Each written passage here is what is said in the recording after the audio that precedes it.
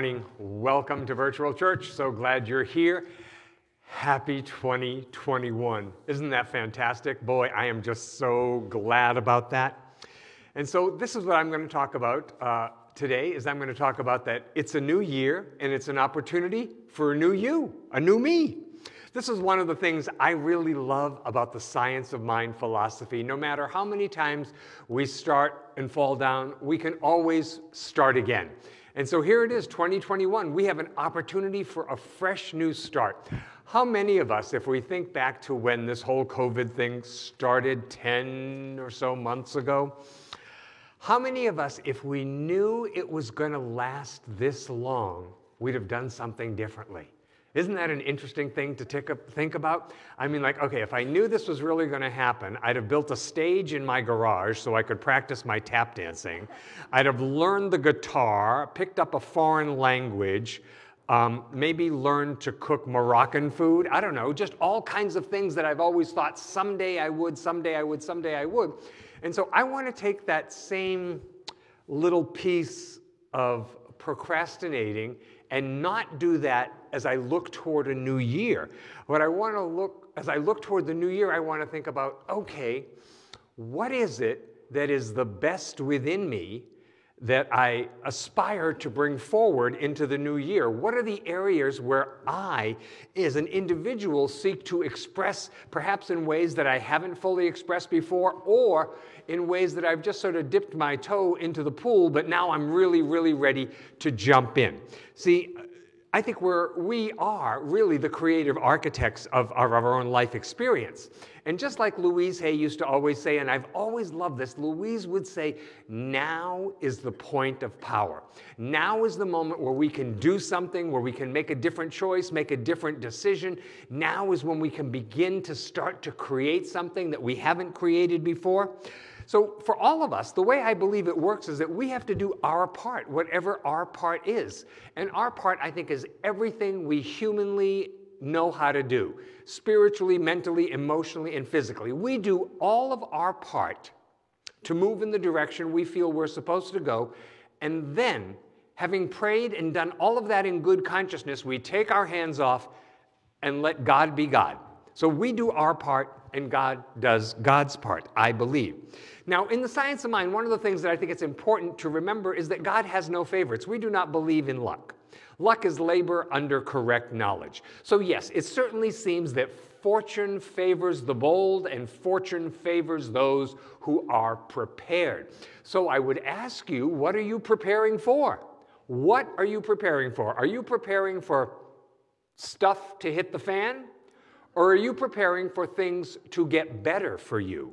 Are you preparing for tragedy, or are you preparing for comedy? I mean, it really, really is up to us. And I think that as we move forward, knowing that we are spiritual beings and we're all here to express our creative divinity that is within us, I think we have to take responsibility for what it is that we feel we're going to be expressing in this new year, or what we'd like to express, or what we'd like to experience. We have to take responsibility for that, what I'll call heart's desire. But actually, I don't think it's our heart's desire. I think it's our soul's desire, something that deep within us is seeking to come forward in a way that it never has before. And I don't know what that is for you, but I have some inkling of what it might be for me, and I suspect you perhaps have inklings as well. You know, if we blame other people or outside circumstances, we're just giving our power away. And I know it's easy to feel resentment or anger or feel like we've been victimized by somebody else. But look at it this way. Your creativity put you in the situation. And I believe that same power, principle, and presence within you, if you work with it intelligently, will get you out of that situation into something even better. Consider the blank slate of a new year. Isn't that just a great thought? Like, the slate is blank. We could start right now. It doesn't matter what you've done on the first or the second. Start right now. The slate is completely blank. I love that. What will I create with a whole new year? What will you create with a whole new year ahead? Now, there's no guarantee before we take a risk. I get that. But if you limit what you give, you limit what you get. Right? So we can't completely avoid disappointment. I know everybody wants to avoid disappointment. We all want to avoid the painful things. But you know, the disappointment, it seems to me, often shows me where I need to build my faith. When things don't come through, when they don't burst forth into manifestation or form, it shows me it's like, oh, I didn't quite have the faith I needed there. I need to work on my faith. I need to build my faith in an even greater way. So Science of Mind says, look, your thought creates. We all understand that. And maybe a way to underscore that is to say that whatever you clearly focus on with consistency is what you are contributing to creating, what you clearly focus on with consistency. So I think that that which is within us, that's seeking to come forward, that soul desire is probably, we have some passion connected to that, maybe even a yearning, an intense longing. Now, I don't know, maybe we've put it on a back burner, or maybe not, but we are all creating all the time. And, Science of Mind would say, do not kid yourself. Do not think that you are not in the process of creating all the time with your life energy. That would be with your thought, with your intention, with your action, with your speech. So we don't want other voices to talk us out of something. To tell us, oh, you've got to be realistic, or you're thinking too big. I just don't want you to be hurt. That's more about other people than it is about us. Here's the bottom line. Our thought and our intention create, right? So first, for the new year, I think, all right, if we wanted it all to just be more different than we could possibly imagine in a good way, I would say get your attention off yourself, think of somebody else, and do something for them. That's one of the best things you could do to shift the energy. Just find someone in your life that you could do something for, and that will shift the energy. The other thing that will really help shift energy is if we maintain a consciousness of counting our blessings. Now, look, I know people in our community many people have really, really struggled during this last year. And not to diminish people's struggle, but I also know we also have an enormous amount of blessings that we should be in the process of counting all the time. Because what you focus on increases. If you count your blessings, blessings increase. If you count your miseries, miseries increase. What do you want to choose, huh? So Ernest teaches us in the Science of Mind that we have to have conscious and subjective agreement in order to demonstrate. And I think so often the reason that we don't is because we have sabotaging thoughts and beliefs that work against us. And our job actually is to recognize, where am I sabotaging myself? Where is my thinking contrary to what I say I want to experience, to how I want my life to be? Because, whatever we're saying into the universal mind, it says yes. The law just responds, as Ernest says, with mechanical regularity. So if the subconscious is always saying yes, it seems to me that that conversation I have going on in my head all day long is really important. So I should be saying things that I want my subconscious to really embrace, like, it's good for me to be healthy. It's good for me to be healthy. I really enjoy being healthy. It's good for me to be abundant. I enjoy my abundance. It's good for me to be creatively expressed. I enjoy the creative expression that I'm engaged in. See, because the subconscious is always working on what we dwell on. What do you dwell on? Think about that. And of course, my question for us today is, as we look at a year ahead, 2021, ask yourself, how good could I stand it to be? And you say, well, I'm really willing for 2021 to get great. I could deal with a really terrific 2021. Well, because how good you can stand it to be is exactly as good as it's going to get.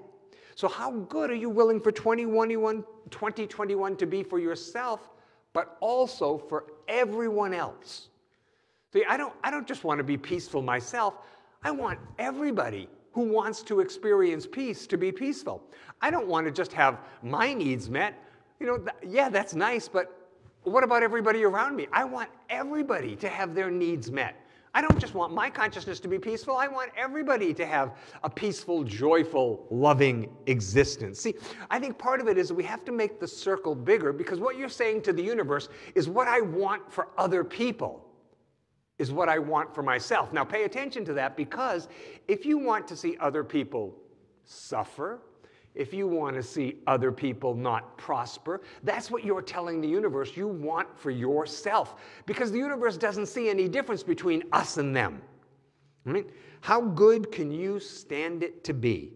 Now, if there's something that you feel like you're really here to do or express, is there a way that you can connect what you are here to do or express as a contribution to the world? How will what I want to experience or achieve make the world a better place? How does it bless the world? How does it benefit other people? And if you could focus on that, I guarantee you, you will move forward with that soul desire. You know, you want to make your desire a contribution to the world. You know, and I think for each of our desires, I just find for myself, what I do is I like to make an affirmation for each desire or intention. So mine might be like, I live in a world of peaceful, loving people. I live in a world of peaceful, loving people. I live in a world of peaceful, loving people. You know, I think that our imagination, as we grow spiritually, is a really, really important tool. And that imagination has the capacity to expand our soul desire until it can't be contained, and it has to insist itself into being. Isn't that a fabulous thing? It's just like, it's so big within us, it insists on coming forward into the physical universe, right? So I think that within us, within our mind, is the birthplace of that possibility, and that's what we have to feel. I know, yeah, but, I know. Yeah, buts they're weeds, and weeds need to be cut down. They're like the negative naysayers in our life. You know, no more obstacles there. Are you serious about what it is you hope to experience, achieve in 2021? If it's really important to you, I believe that you will put your life in order and you will make this a priority, you know? Because I think we have to commit to doing everything in our power to make it happen. We do all of that with really good consciousness, and then we let go. We step back and say, okay, I've done everything I know how to do. I'm maintaining good consciousness, a good attitude, a positive outlook. I've spoken my word. Now it's time that the law of mind action, the basic law of consciousness, does its part, right? You know, I think we can't be lazy and flaky about this. You know, this means I have to organize my life to some extent around what it is I'm trying to achieve and experience, you know? What I realized recently, this was big for me, is that I have to organize my life around my desire, not try to fit my desire into my crazy life. You know, because what that does is that already makes the desire smaller and like I'm trying to manage it. And I think that actually is a disservice to the desire itself. Yes, absolutely. Any dream that we have requires time. I think it requires space, and it requires some of our best attention on a regular basis, right? Not just a fleeting thought, oh, I'd like to experience this, oh, I'd like to have that. I don't think a lot's going to come from that. But I think if we give it good attention on a regular basis, because what this does is this says to the universe, my dream, my goal is valuable because I give it time consistently. I think as we move forward, probably for all of us, we have to eliminate sabotage. You know, whether that's having sabotaging people around us who are so negative all the time, or that we do something or say something to ourselves that limits us. It was huge to me to realize that my desire does not need the approval of anyone else, because that desire, I believe, comes from the Spirit of God within us. It's what Spirit, which is always seeking a fuller and greater expression of itself, is trying to do through us. And the way it's going to experience and achieve that is through our desire. So we don't need anybody else's approval. You know, the only place success comes before work is in the dictionary, right? So there are no free lunches, right? You do the work, you pay the price in consciousness, and then we see some results. You know, and so I understand sometimes we don't see the results, so we have to keep doing the work in consciousness and do the work in consciousness and do the work in consciousness. Somebody said to me recently, they said, well, what is that work in consciousness? And I said, change your thinking, change your life, spiritualize your thought, pray, meditate. Make yourself into a vessel so that something greater of a higher order can move through you freely and unencumbered. I think, I get it. We all have obstacles, but to not have the obstacles, we have to identify and eliminate whatever it is that takes us away from our greater desire. You know, is there physical discord that doesn't let you proceed forward? Is there some emotional drama in your life that doesn't let you move forward? Is the mental pollution in your head so great that you can't work on your desire? Or is it just everyday fears and lethargy and torpor, laziness? You have to find the time and the discipline to establish the order your dream requires to be able to grow. I wish I could do that for you. I wish some days I could do it for me, to tell you the truth.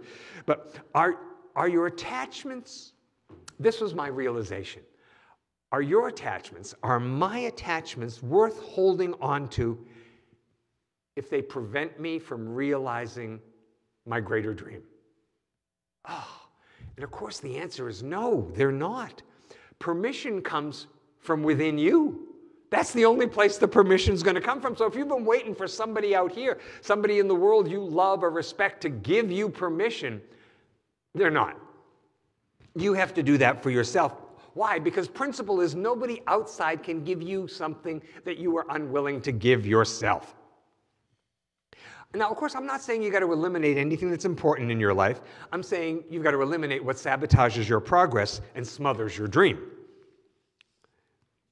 And I think if we do that, that really reveals whether or not we're serious. And it's great if you are, but if you find out you're not serious, terrific, you're off the hook. That means you get to have a whole other dream. So what it takes, I think, is a willingness to let go. Let go of what? Oh my gosh, well, it falls into a few categories. It's going to be fear or anger or sadness or guilt. But are we really willing to let that go? To let go of whatever it is that currently seems to block us, limit us, hold us back, keep us small. Ask yourself, how can I prepare my consciousness for what my soul is trying to bring forward into my life? How can I best prepare myself for that? Now ask yourself individually, am I giving my desire some of my best energy? Am I making it a priority in my life? Is there room in my life for what I say I desire? Is your desire at the top of your list of things you need to attend to every day? Am I unwilling to let go of the past? Is there somebody I don't want to forgive, including myself? You have to decide, we all do, to give ourselves permission to express what's deep inside of us. The universe says yes. If the universe didn't say yes, God wouldn't have given us the idea. So it's up to us. Where the universe gives us a big yes, we have to give a big yes back to the universe. Let's pray. So we turn our attention inward now, each and every one of us gathered here, grateful for a new year. A new beginning, a new opportunity, a fresh, clean slate for each and every one of us. And so in this moment, recognizing that we are one with God and that we are all connected with each other on the unseen side of life, I speak the word for us that yes, the slate is clean. And we are about the Father, Mother, God's business of creating a life that is absolutely filled with meaning and fulfillment. I know that life reveals our heart's desire, the desire of our soul, something about what we came here to express, something about what we came here to give into humanity, into the world. And I know it's a blessing that comes forth from each and every one of us that makes the world a better place to be. So we include in our prayer today our family members and friends and parents and children, all of those we love and hold near and dear. And we know that right where they are, the principle, power, and presence of God surrounds them. It fills them. God within is the most true, real thing about each and every one. We let our prayer be a blessing energy in the world that we live in. So emanating out from our heart and mind, emanating out from our consciousness, we wrap our world in an energy of light and love and healing and peace and abundance for all people everywhere. We bless our church. We bless all churches. We bless synagogues and temples and mosques and ashrams, all paths to God. And I know we're blessed by being together in consciousness today, that we as a spiritual community come together, and because we join as a group, we're lifted in a way that wouldn't happen without us all together. So I'm grateful for everyone here in the world of Zoom and Facebook, or if you're on the phone with us. We just know that we are all connected, and we will be together again in person soon. With a heart that's full, I say, thank you, God. I release this word, and so it is. Amen. All right.